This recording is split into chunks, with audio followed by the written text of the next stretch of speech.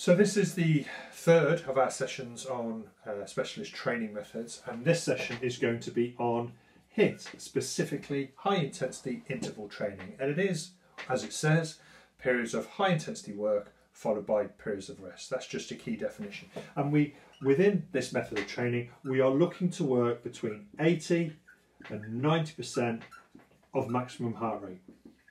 Okay, so way above that aerobic training zone that perhaps you've used in the past.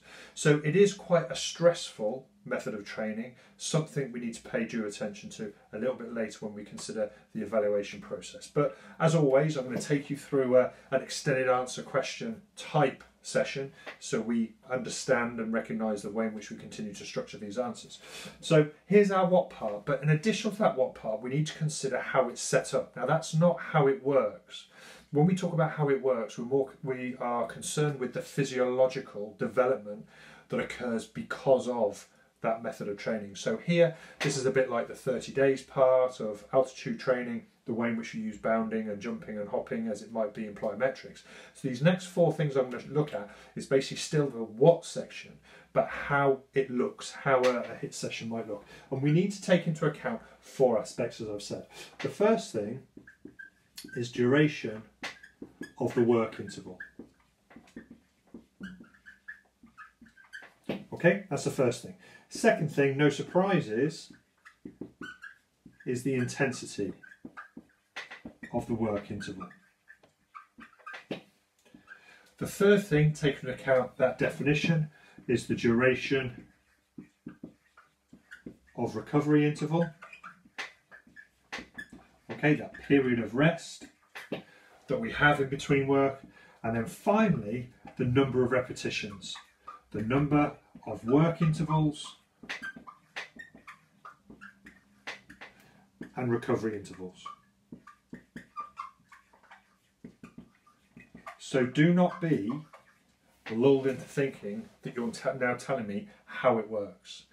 This is still what it is, okay? This is answering the question how it looks. You know, what is it? It's based around these four key things here. So it could be along the lines of, as an example, 4 50-meter runs at 3/4 pace with 20 seconds rest. That's simple, and that just cases for everything. So that's what it looks like. So there's our what. So what about how it works? Well, HIIT actually is seeking to develop the anaerobic system, beg your pardon, let me just spell that correctly, and potentially surprising, but it won't be in a bit, the aerobic energy systems. So it's looking, I'm crying out loud, I need to learn to spell today, I think. Systems. Okay, so we're looking at both. So now in terms of how it works, you've got to be prepared then to recognise that there are physiological benefits, physiological developments, beg your pardon, from the anaerobic side as well as aerobic side. Okay, you want to look at both now. So,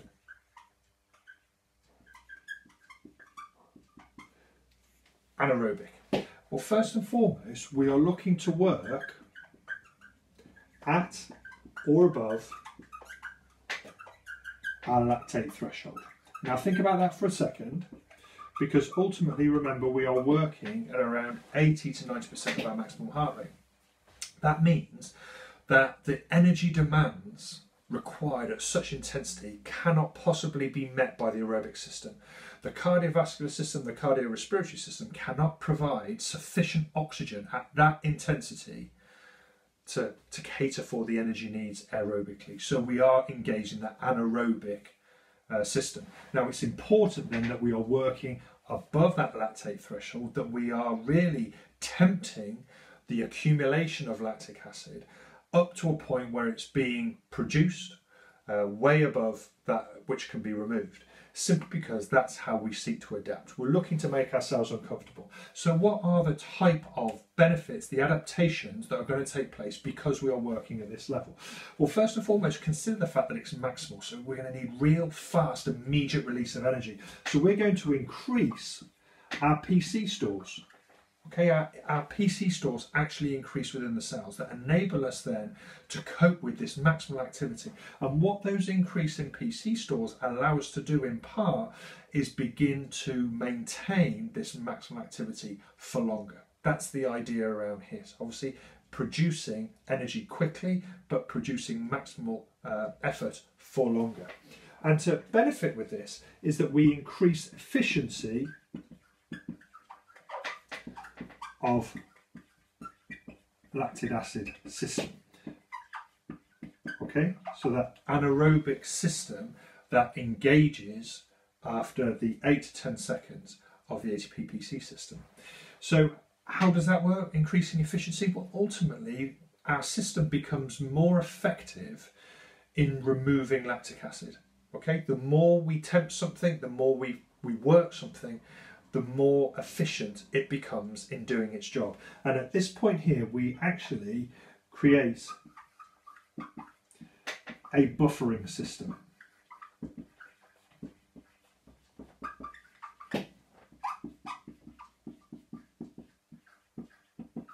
A buffering system of lactic acid. And that essentially delays in time through adaptation the lactate threshold. Okay, so we become more efficient in removing lactic acid once it's converted from pyruvate.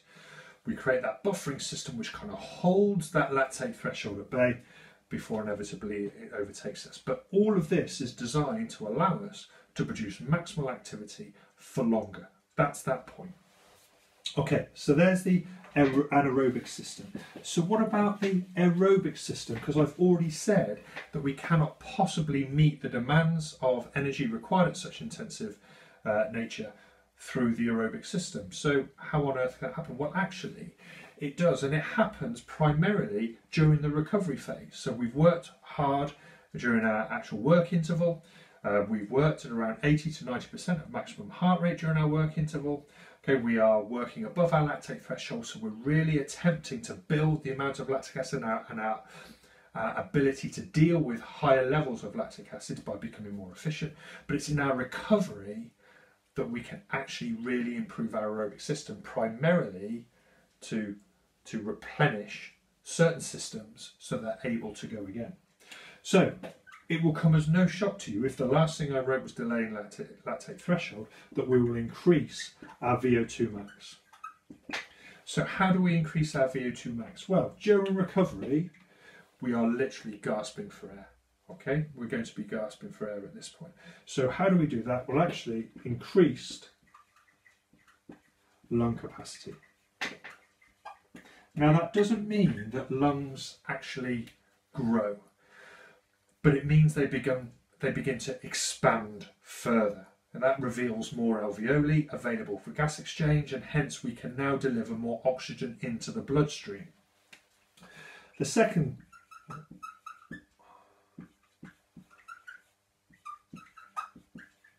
sorry, I was concentrating so hard in making sure, because my spelling's been awful, that it's cardiac hypertrophy. And that's when we see an increased size of the heart, but also an increased strength. Now remember, the heart is surrounded by cardiac muscle, and that's no different to any other muscle. When it's worked hard and worked to capacity, fibres grow thicker. They grow thicker and they grow stronger, and it now means that the heart can pump out more blood per beat when needed.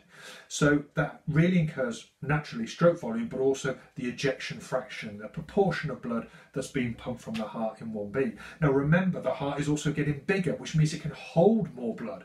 So not only can it hold more blood, that we are pumping more blood out because it's more powerful. We're now delivering more oxygenated blood to the areas that need it. And in recovery, it's having the effect that we would normally see in the fast component that we talked about a couple of sessions ago. So we are replenishing PC stores, we're replenishing myoglobin stores. So all this is happening in the recovery element that hopefully would improve. And on top of that, to deliver it, we have to have increased capillarization. Okay, increasing the number of capillaries that are growing around and expanding around muscles to enable the greater amount of oxygen we are now able to deliver to the muscles to actually get there and to be of use. So this is how our VO2 max has increased. So that's how it works. So HIIT works in terms of anaerobic, but also through aerobic. So what are the benefits? Okay, so why would an athlete use HIIT? Well, we're going to stick primarily with a games player. Sorry, I'm just going to get rid of the top bit here to give me a bit more room. So let's think of the games player, because it is genuinely the most obvious one to use. And that's not saying they're the only ones. So sprinters, 200 metre runners, 400 metre runners use a lot of HIIT. Okay, a lot of HIIT. But games players, in this moment, is easier for us to potentially comprehend because of what happens within that. So what about the anaerobic benefits? Well, at this point now, I can apply maximal intensity quicker and for longer. Okay, pretty vague, okay? That's maybe anybody, but what about the games player? What could that be? So it means now that can react quickly and move to sprinting very quickly in reaction to a certain situation. So a pass going astray, intercepting, it could be jumping to catch, jumping to head. Also means that can be done for longer. So take the rugby player that's making multiple tackles in a short space of time, the footballer that's running down the wing with the ball on a fast break, the centre in netball who's catching, jumping, catching, passing, taking the return, jumping, catching, passing in short intervals. This anaerobic improvement obviously benefits their performance. What about the aerobic one? Well, actually, it allows me to recover more quickly. Okay? Again, really vague. Could be the same for anybody. But what about specifically for a games player? Well, it means after that run that actually they're ready and prepared to do the same again in a short space of time. It's actually accelerating that fast component. So replenishing those PC stores in a very short space of time when the ball goes out of play, or it's at the other end of the court or the pitch, or there's an injury or something along those lines, that actually at this point that intake of oxygen because of increased hypertrophy, increased lung capacity, increased capillarization allows oxygen to be delivered to those areas to replenish PC stores, to replenish myoglobin, and actually prepare them for the next stage. So a couple of weeks ago when we looked at recovery, I talked about repeated sprint ability, or asked you about repeated sprint ability. And that's essentially what we mean. It's the ability to repeat maximal activity in short spaces of time. And games players absolutely rely on their own ability, their body's ability to repeat maximal activity. Okay, that jump, the catch, the pass, the sprint into space, to jump, to catch, to pass in netball. Okay, the tackles that we talk about in rugby, the amount of times they have to get up, tackle again, get up, tackle again, get up, tackle again. The footballer dribbling, the footballer chasing the ball. All these things are maximal activity, but they can't just do it once. They have to do it over and over and over again. And this is where HIIT helps. Okay, so that's the benefits. Remember the benefits, but what about the possible drawbacks? Well, remember this is high intensive. So the issues, the drawbacks are very, very similar to those of plyometrics, in the fact that you have to be very careful about how you apply this to certain individuals. And if sedentary individuals or individuals that are untrained come to sessions such as this, they could be in danger. Ultimately, your heart is working at a high rate. Blood pressure is very high. The pace at which blood is leaving the heart is very high. And if there are issues around fatty lipids that have congregated within the arteries, around the aorta, the possible effects of arteriosclerosis can have obviously devastating effects on those individuals. So you must be very careful for people who are just starting. Equally, it has a huge load-bearing effect on muscles, for example, very similar to plyometrics. You're working maximally again. So good warm-ups, good mobility, good stretching programs before and after these sessions are absolutely critical to maintaining the health of those muscles and preventing tears within those. So those are the possible issues around it, and we've looked at the benefits, and now you've got your what, your how, and your why.